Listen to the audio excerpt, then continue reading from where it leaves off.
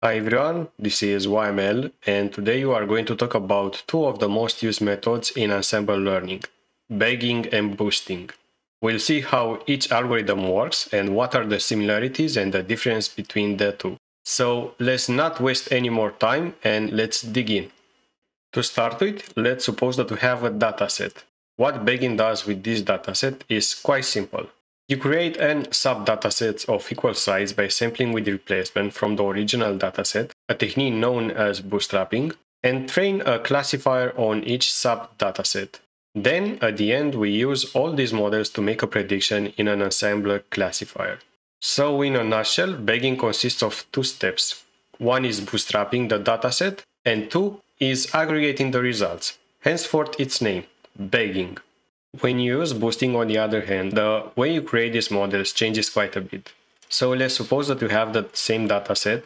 The first thing you do is to train a classifier on this dataset and see which samples were correctly classified by the model and which ones were incorrectly classified. Then you use this information to weight up the samples which were incorrectly classified by the model, so that when you train the next model, it pays more attention to those samples and hopefully learns to correctly classify them.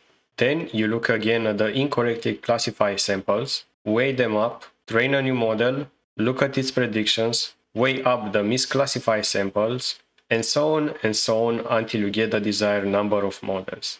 At the end, as in the bagging case, you use all these models in an ensemble to make predictions on new data.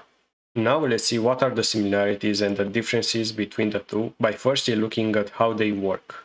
So at a high level, both methods build an ensemble of models, but bagging builds them in parallel and boosting builds them sequentially. Knowing this may help us in choosing which one to use depending on the computing resources and development time we have at our disposal.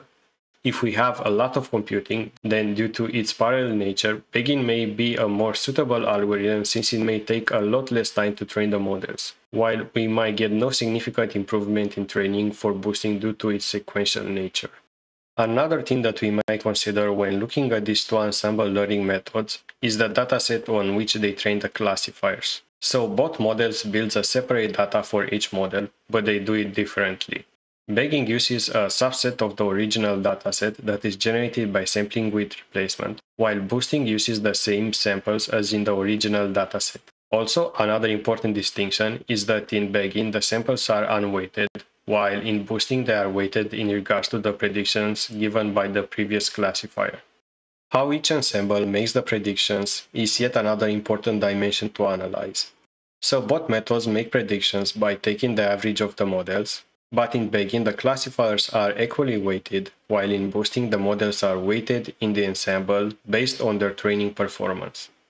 As in any machine learning problem, the bias and variance of the system plays an important role in the final performance.